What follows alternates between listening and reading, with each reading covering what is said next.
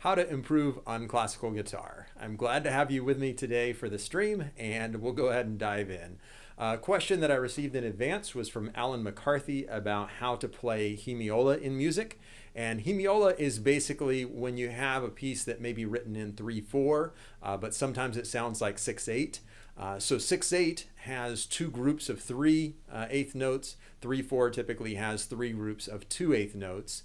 So one of the stereotypical examples of this is the song I Want to Live in America from West Side Story. And the rhythm is basically, I want to live in America, I want to live in America. You know, that is the sort of switching back and forth between the 3/4 feel and the 6/8 feel. And so one of the examples in classical guitar repertoire of hemiola is the piece Canarios by Gaspar Sanz. And I'll play just a little excerpt. So,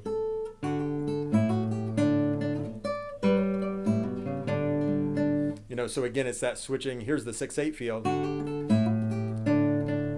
And that's the 3/4 measure. So switching back and forth between a 6/8 feel and a 3/4 feel, you know, 1, 2, 3, 4, 5, 6, 1 and 2 and 3 and 1, 2, 3, 4, 5, 6, 1 and 2 and 3 and that is a hemiola.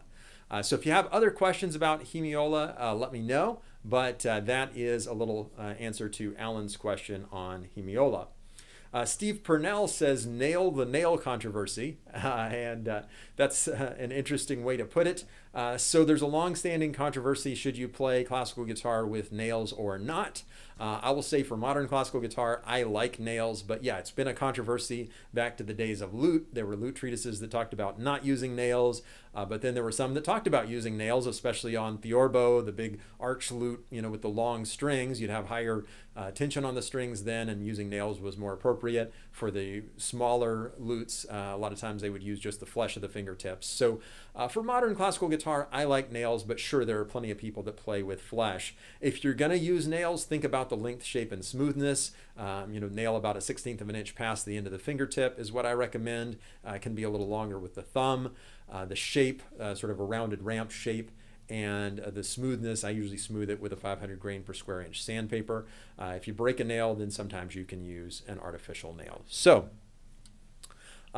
if you are here for the stream, and I see several of you, Voyage, Jonathan Laird, WW, Darshan, Daniel Smith, glad you guys all made it. And thanks for making it over to the different stream after I had audio issues the first go round. And so another question that I got in advance was from Motorbike Ray. And his question was, if you want to practice guitar late at night without bothering people, how do you do that? And so what I would suggest is actually putting a piece of cloth in the strings. You can actually put a piece of cloth down under your strings. I meant to grab this before I started the stream. 1 second. So you just take a piece of cloth like this and you put it under the strings.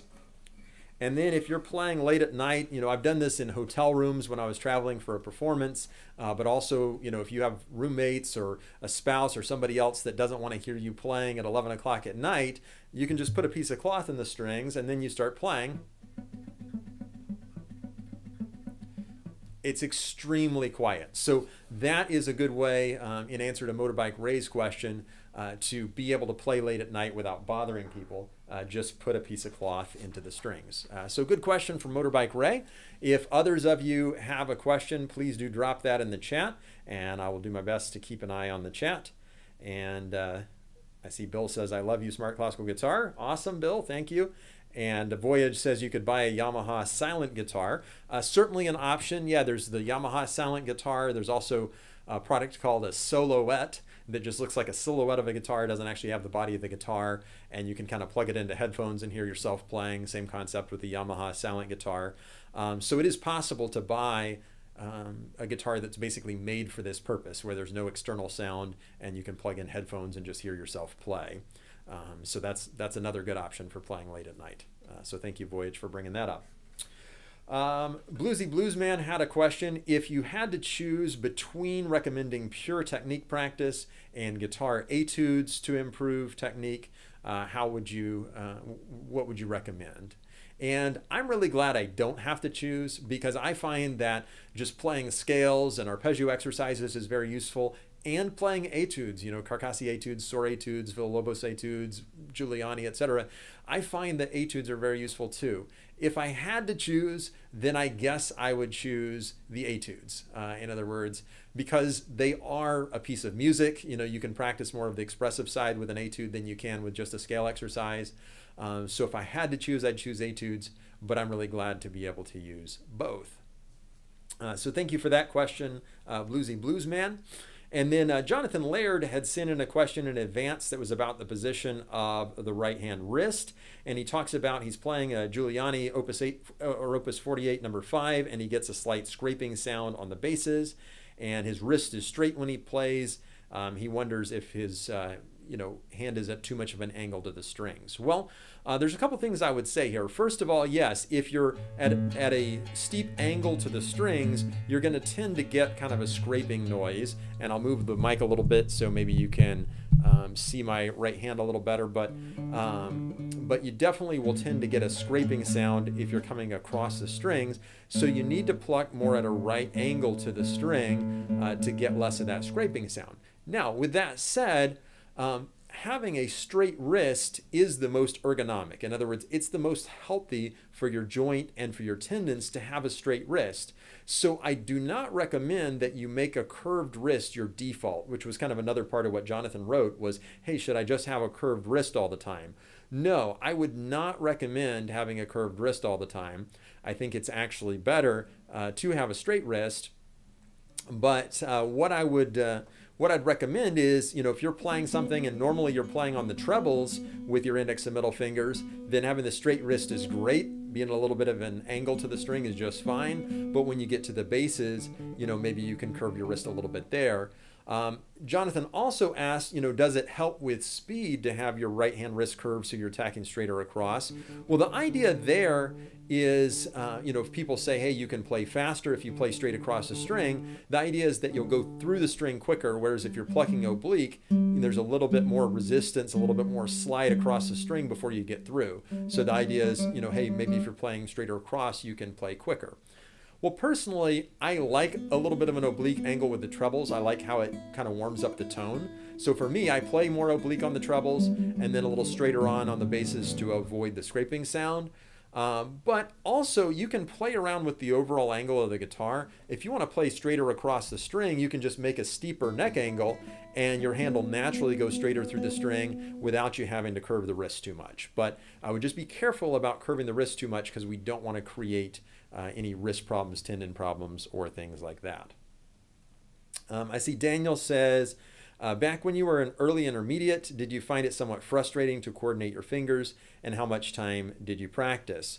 Well, certainly coordinating the fingers is a challenge, and when I was, I guess what you describe as early intermediate, then I was practicing 2 or 3 hours a day. I got pretty serious about the guitar pretty quickly. And so within my first year of playing, I got to the point I was playing 2 or 3 hours a day and kind of kept at it for a number of years after that. So yeah, I was putting in a lot of time on the guitar.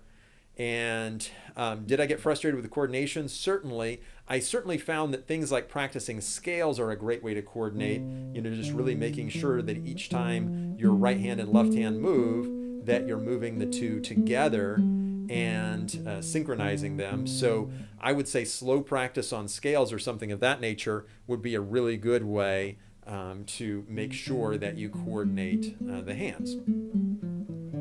So thank you, Daniel, for that question. I see Darshan says a slur tip. Well, slurs, when you're thinking about hammer-ons and pull-offs, a hammer-on, I typically think of a quick, focused movement for the hammer-on. A pull-off, I think of like plucking the string and pulling into the adjacent string.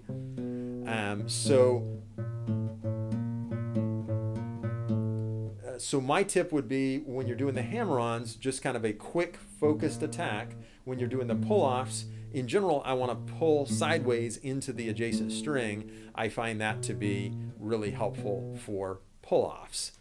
So thank you, Darshan, for that question. If you have other questions, do put those in the chat. And another question that I received in advance was from John Rosler. And he said he plays guitar in a church setting and with a small worship band. Sometimes he's asked to play solo instrumental, and he's wondering about what books could he use for guitar arrangements for hymns. And he's asking, are there any that have tabs? Well, actually, I play in church a lot, so I have a lot of books that I use for this. So I'm going to run through these really quickly. And if you're interested in this topic, you can watch the replay back and kind of see the ones I'm going to show. But I'm going to go through them quickly because I realize not everybody's looking for hymn arrangements for church. But it's something, again, that I've done a lot of. So here's this book, Favorite Hymns for Solo Guitar. This one does have tab. And this is one that's at a fairly early intermediate / advanced beginner stage, not too difficult. So this is a really nice book. This is from Hal Leonard, Favorite Hymns for Solo Guitar. So that's one that I've used. Another one is Favorite Hymns for Acoustic Guitar by Rick Foster. This is from Mel Bay. This one does have tab as well. Another one is Eternal Guitar by Rick Foster. Also has tab as well, also from Mel Bay. Then there are some that's kind of more contemporary praise and worship favorites for easy level guitar from Word Music has tab, and then Finger Picking Praise from Hal Leonard that also has tab as well. Then some of my favorites actually don't have tab. Kind of purist classical guitarists don't always play with tab. So Hymns and Sacred Melodies by Gerard Garneau, I think it's out of print now. But you can still occasionally find a copy online. This is one of my absolute favorites. I've played a lot of hymn arrangements out of this one. Another one, there's a guy named Mark Cruz from Texas. Hymnody, he has a volume 1 and volume 2. I don't think I have the volume 2, but I have his volume 1 of Hymnody. That's good for hymns.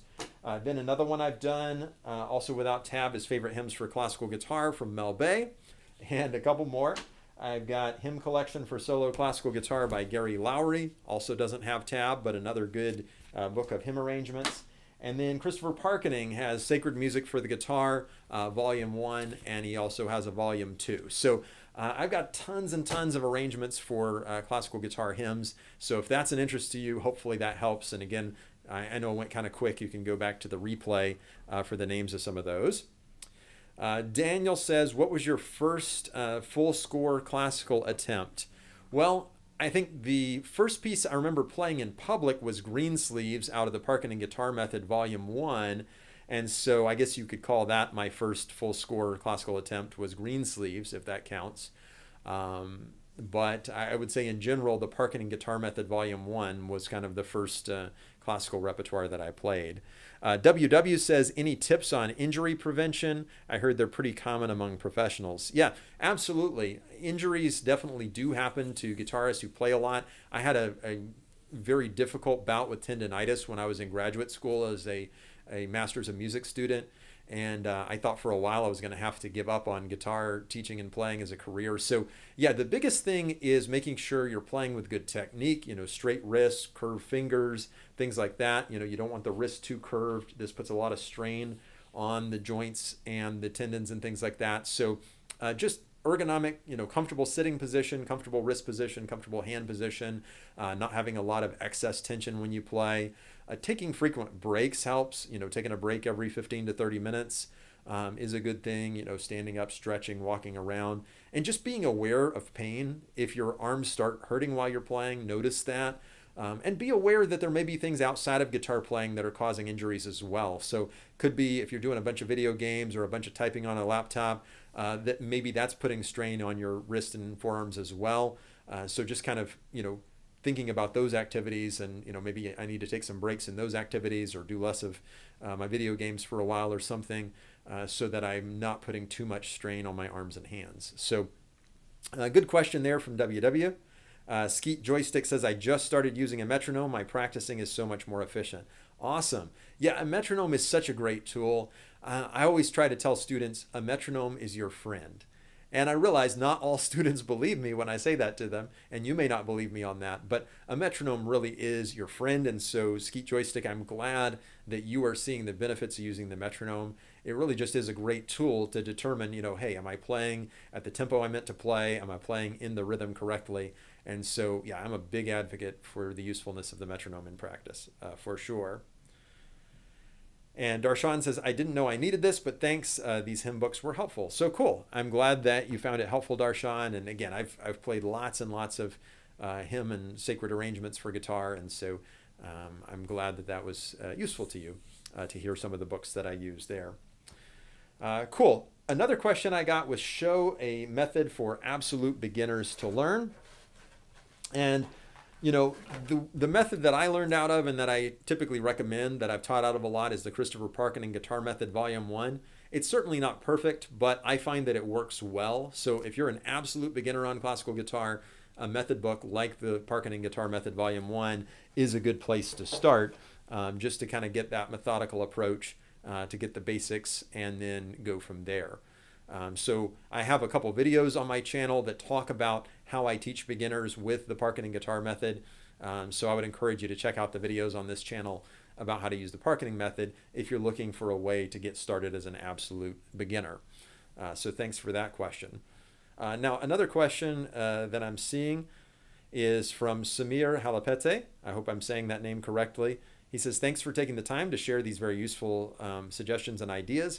I'm having a lot of trouble controlling dynamics between right hand fingers. Are there exercises to help improve it?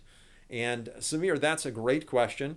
And what I would say about that is that I practice thinking of the right hand as if it's a choir, so to speak. So you've got your bass singer is your thumb, and then your tenor is your index finger, your alto is your middle finger, and your soprano is your ring finger. We don't use the pinky as much typically in fingerstyle classical technique.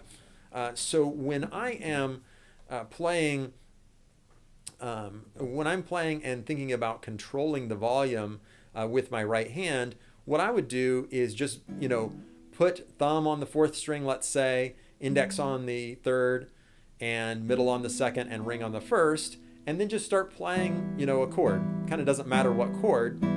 But what I would do is I would practice bringing each finger out in turn. So let's say I want to make the ring finger loud 4 times, middle finger loud 4 times, index loud 4 times, thumb loud 4 times. So like this. That was the emphasis on the ring finger, now the middle. And then the index. And then the thumb.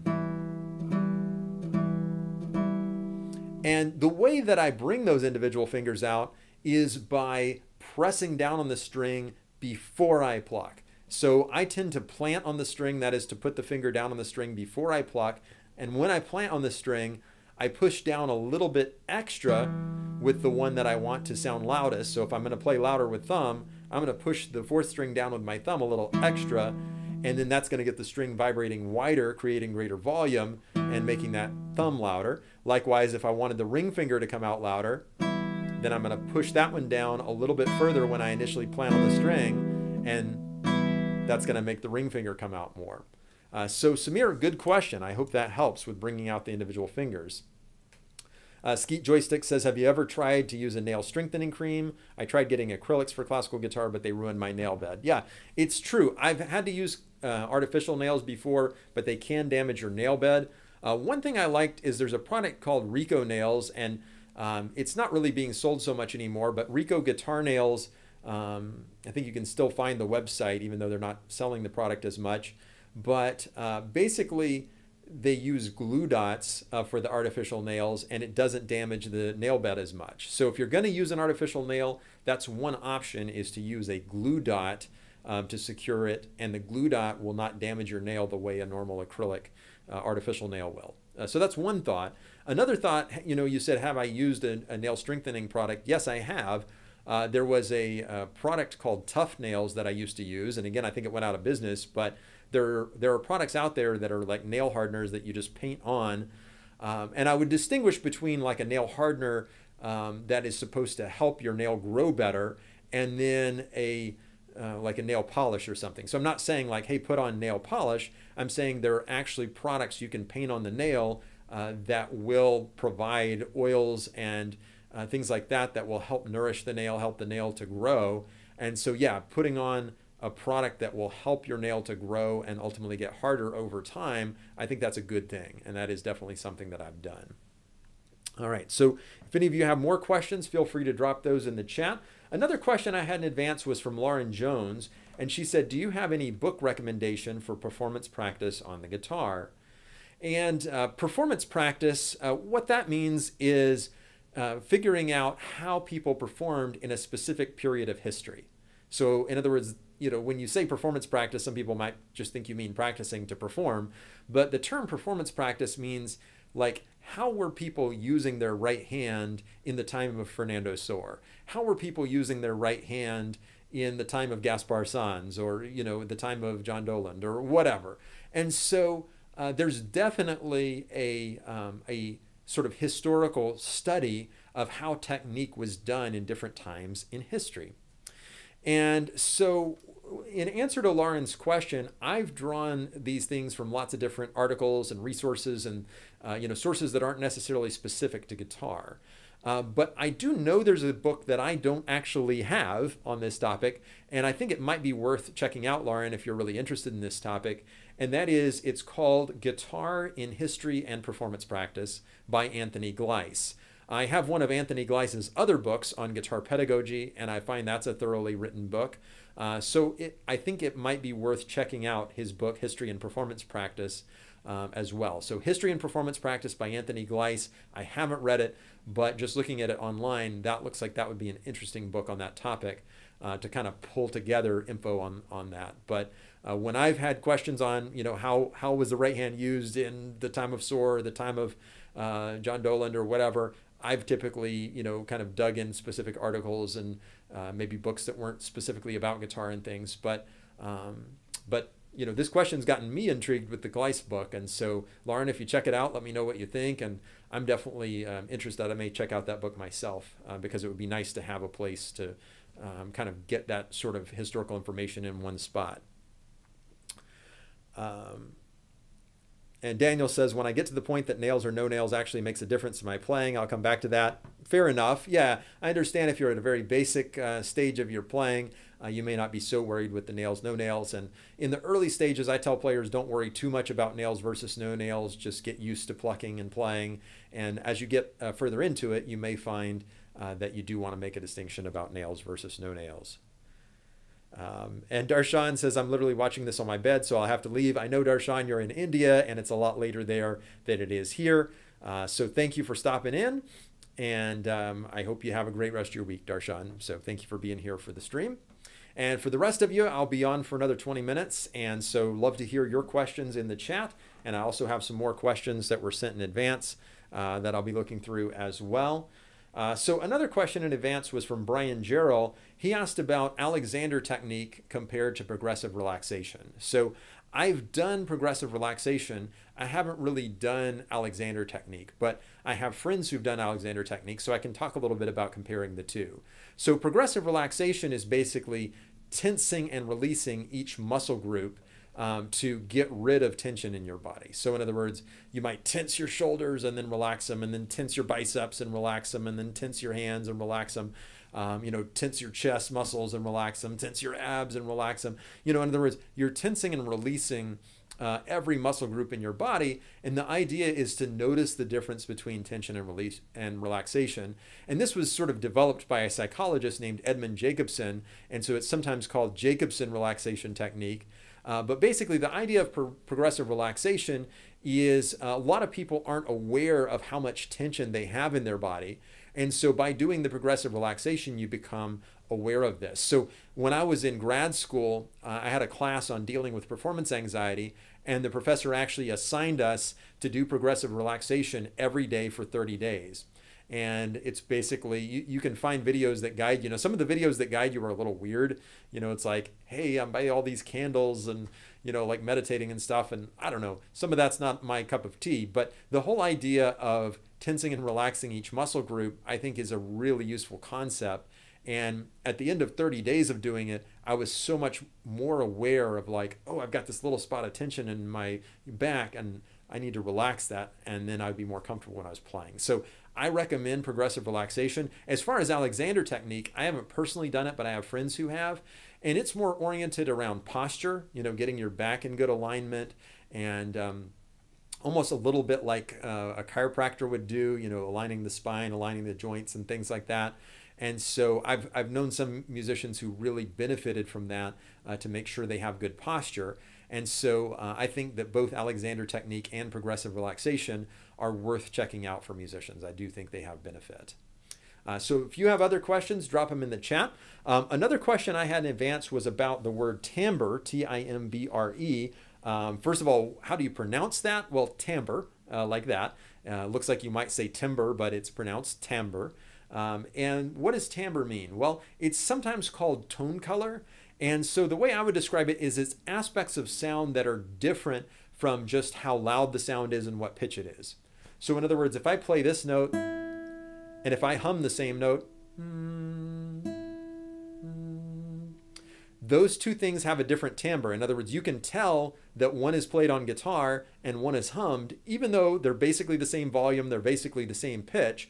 And the reason you can tell a human voice apart from a guitar is timbre. It's these combinations of the way the different sound waves are interacting in that sound that makes up the tone color. And so you can tell one instrument from another, even if they're playing the same note at the same volume, because of that timbre. So within the classical guitar, you can get varieties of timbre or tone color, you know, by where on the string you pluck. You know, if you pluck more over the fretboard, you'll get a darker tone. If you pluck over by the bridge, you'll get a brighter tone. You know, if you change the angle of your attack, you know, if you're more straight on the string, you get a brighter sound. If you're more oblique to the string, you get a warmer sound. And so the way that you attack the string creates differences of timbre or tone color on the guitar. Another question about timbre was, if I listen to a guitar piece played in MIDI format, would the timbre be different than listening to a guitar, you know, just recorded acoustically? And the answer is absolutely. A MIDI guitar has a little different timbre. Now, people who do MIDI sampling, you know, they try to get it to sound more like a natural guitar, and you know, these days MIDI is pretty good, but still, if you listen carefully, you're going to be able to tell MIDI apart from a regular guitar, because yeah, that timbre or tone color is different. Another question about timbre was, does a guitar with maybe a 660 millimeter scale length sound different than a 630 millimeter scale length? And the answer is a little bit. Yeah, the scale length could influence the timbre. I find the scale length may influence the volume more than the timbre, but there might be a little influence there. Now, again, if you have questions, drop them in the chat. But another question I got in advance was specific to scale length. And actually, I got several questions about scale length. One of the questions about scale length is, what is scale length? And that is, it's basically the distance from the saddle down here on the bridge, this little white part, to the nut, this little white part here. And so it's the vibrating string length. So if you measure from the nut to the saddle, that's your vibrating string length. That's also what's known as your scale length of your guitar. And a lot of times we talk about it in millimeters. So a standard scale length is 650 millimeters on the guitar. And so that's what most guitars are. Now, the question was asked, why would somebody want a longer scale length than standard? My guitar is actually 664 millimeters, so it is longer than standard scale length. And some people like a longer scale length because they have bigger hands, and so it just makes the frets a little wider, more room for their fingertips. So there is that. I actually don't love the longer scale length because it makes the stretches harder in the left hand, but I just loved the sound of this guitar, fell in love with this guitar many years ago, and have stuck with it, even though I don't love the feel of the stretches. But certainly it's going to be easier to play on a guitar that has a shorter scale length, 650 or shorter. Now, another question was, can you tell by the sound if someone's performing on a 630 millimeter scale length or a 658 millimeter scale length? And the answer is, again, the shorter scale length sometimes has a quieter volume. The longer scale length will often have a lot louder volume. So yeah, a longer scale length may have a louder volume, but that's about the only difference you'll notice in sound. You can get a guitar custom made by a luthier in different scale lengths. And I find that the trend right now is toward people requesting shorter scale lengths like 640 or even 635 scale lengths, even though the standard 650 is still very popular. This guitar was made in 1980, and at that time, the longer scale lengths like 664 were more popular, but it's kind of gone out of fashion to have the longer scale length at this point in time. And another question is, does the longer scale length have more tension? Yes, there's more tension on the string the longer the scale length gets, and so it would definitely be a little bit harder to play on a longer scale length guitar. Now, another question was asked about the difference between like a three-quarters scale length and a standard scale length. So 3/4 scale length, is like 584 millimeters, so significantly shorter.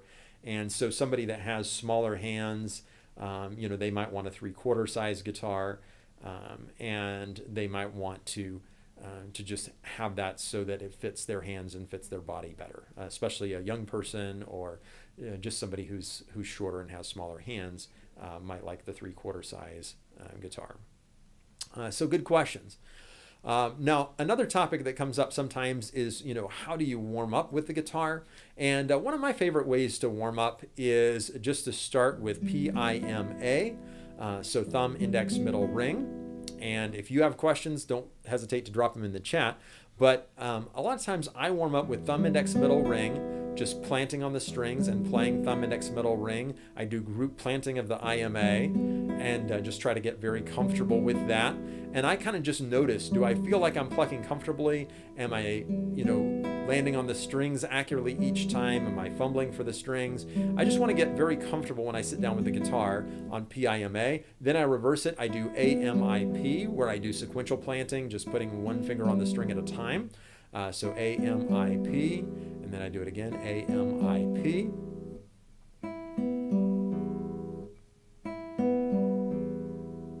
And then I might just do PIMA-MIP. And then in the left hand, when I'm warming up, a lot of times I'll do like 1, 2, 3, 4, just playing up the left hand fingers. And then I might come back down, 4, 3, 2, 1. And then I might combine the two, 1, 2, 3, 4, 3, 2, 1. When I do the 1, 2, 3, 4, I'm leaving the fingers down as I go. When I do 4, 3, 2, 1, I'm taking each one off as I come back down. Once I've done that, once I've kind of warmed up both hands a little bit, then I might try something like just a basic scale. I might start with 1 octave so I don't have to worry about shifting, just like a 1 octave C major. Once I feel good about the synchronization of my hands for the 1 octave, then I might go to a 2 octave.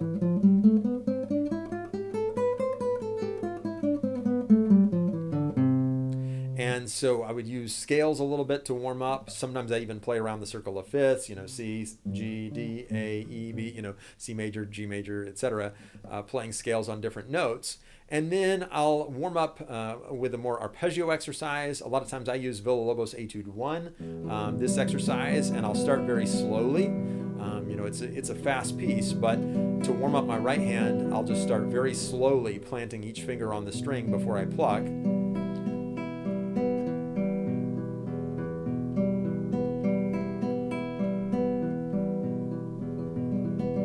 And I'll gradually get faster as I get more warmed up. And then I'll also do, hammer-ons and pull-offs as part of my warm-up to get the left hand more warmed up. So I might do just like 1, 2, and then 2, 3, 2, 3, and then 3, 4 I'll do extra because 3, 4 is harder, and I might kind of do that up the neck.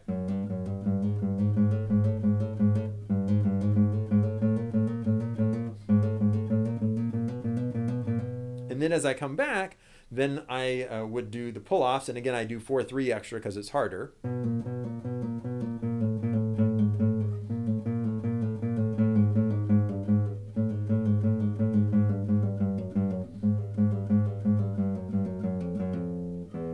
And once I've done that, once I've kind of warmed up with my scales, my arpeggios, my slurs, then I might play a simple piece, and I might just take something that I know really well, could be like a Carcassi study, for example.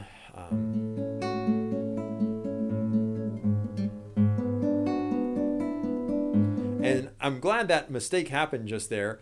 If I notice something like that, then that's a sign like, I'm not as warmed up as I should be if I'm kind of fumbling on a note. So I might go back and just kind of work that chord shift, make sure I don't fumble a note.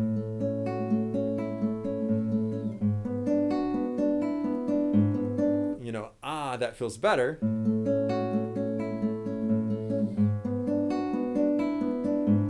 You know, and just kind of work that a little bit at a time, just getting comfortable with, you know, my kind of warm up and connection with the guitar.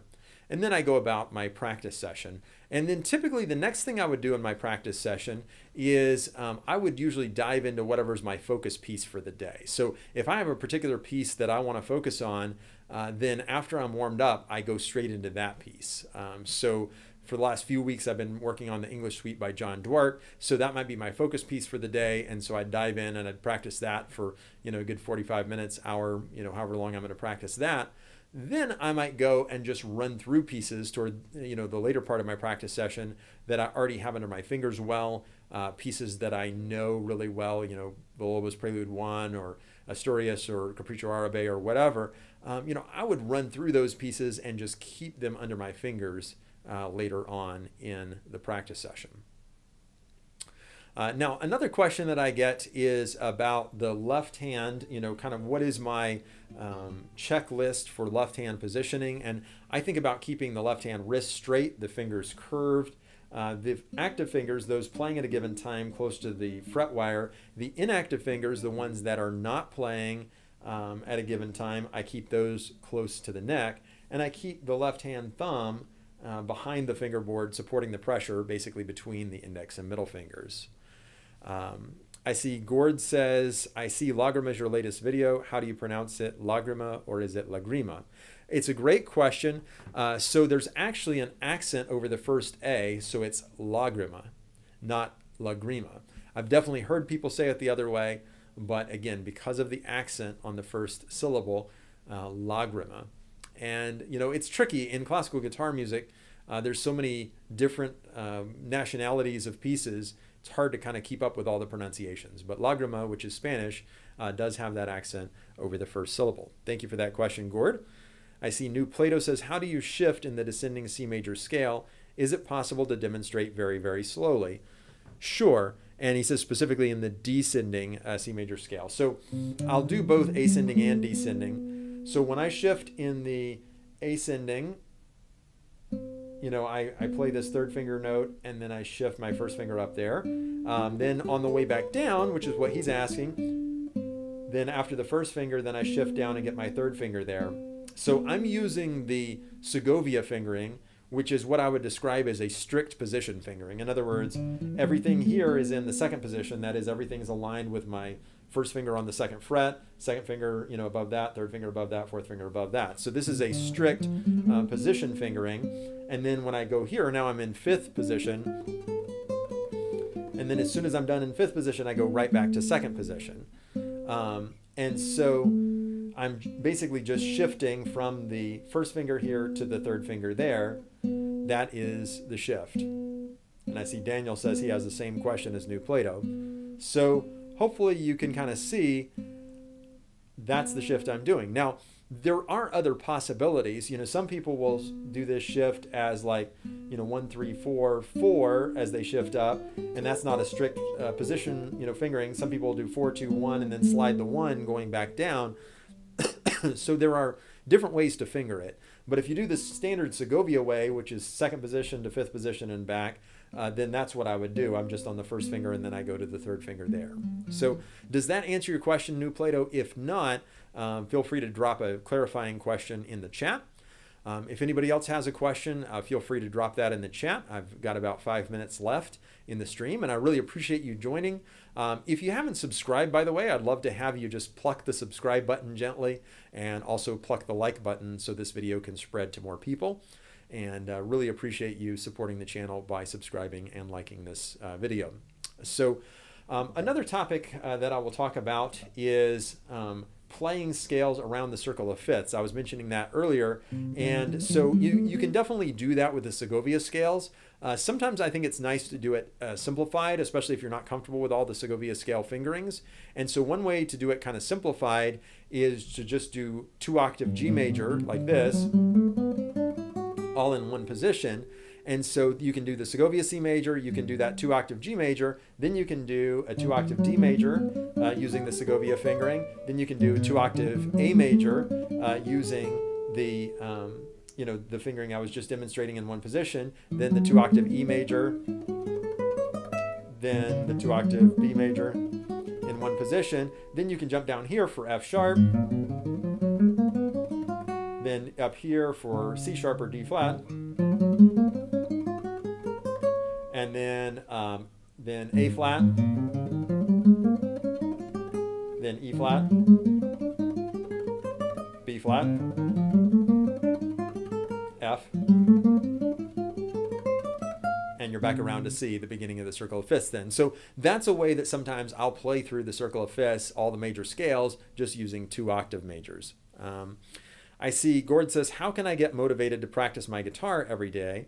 I would like to be thinking that I can hardly wait to pick up my guitar. Yeah, that's an excellent question. And one of the things that we don't talk about enough is we don't talk about enough maintaining our motivation. Sometimes in guitar circles, it's just like, how can I shred? How can I play really fast? How can I play something really cool? But we forget that sometimes in that quest to play fast, to play the cool piece, that we actually get frustrated. And then when we get frustrated, we start to get demotivated and like, oh man, I remember what a tough time I was having with that piece. I'm not sure I want to play guitar today. So I think it's important to think about managing our own motivation. And so part of what I would say is just thinking about, why do I want to play guitar? I want to play guitar because I enjoy it. I want to play guitar to glorify God. I want to play guitar to share music with other people.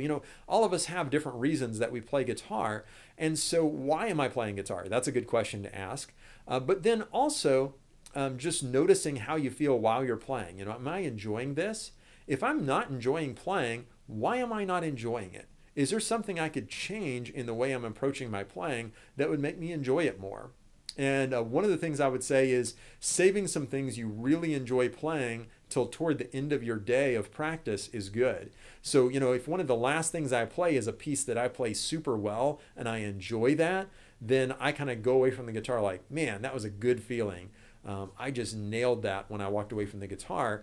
And that kind of good feeling persists when I think about the guitar the next day. Oh man, remember how good it felt when I ran through Asturias or whatever it was, at the end of my practice session. That's going to make me want to pick up the guitar again. As opposed to if you end the session and the very last thing you do is play a hard passage that you don't play well, and you just come away from the guitar like, man, I'm just not a good guitarist. What is going on? Well, when you think about picking up the guitar the next day, that's what you're going to be thinking. So I would encourage you to, at the end of your practice session, play things you play well that you can enjoy playing, end on a high note, and that's going to make you a lot more motivated to pick up the guitar the next day. The 3 maybes, first ever message in the chat, so welcome. The water's fine. Thank you for diving into the chat. It says, just started playing guitar, still pretty new to fingerpicking in classical style. Seems a very fulfilling one though. Yeah, absolutely. The nice thing about playing fingerstyle and classical is you can play lead guitar, rhythm guitar, and bass guitar all at the same time on one instrument. And I think that's just really cool. I love traditional, acoustic guitar, and I love, electric guitar, lead guitar. Those are all great things. But what I think is unique, again, about classical fingerstyle is you can play the lead, rhythm, and bass all at the same time on the same instrument. And I just find that to be a whole lot of fun. So I'm glad you're learning the guitar, and just, keep making music. There's a lot of fun music in the world to explore. Of course, classical fingerstyle is my personal favorite, but there's a lot of other stuff out there as well. So I appreciate you guys tuning in for the stream today. Again, if you wouldn't mind plucking the like and subscribe button, that would be awesome. I'm about to wrap up the stream for today, but I typically do this every Monday at 1 p.m. Eastern US time. So I'd love to have you join the next stream, and I just enjoy answering your questions about the guitar. So thanks again for tuning in. Keep making music, and I'll see you in the next one.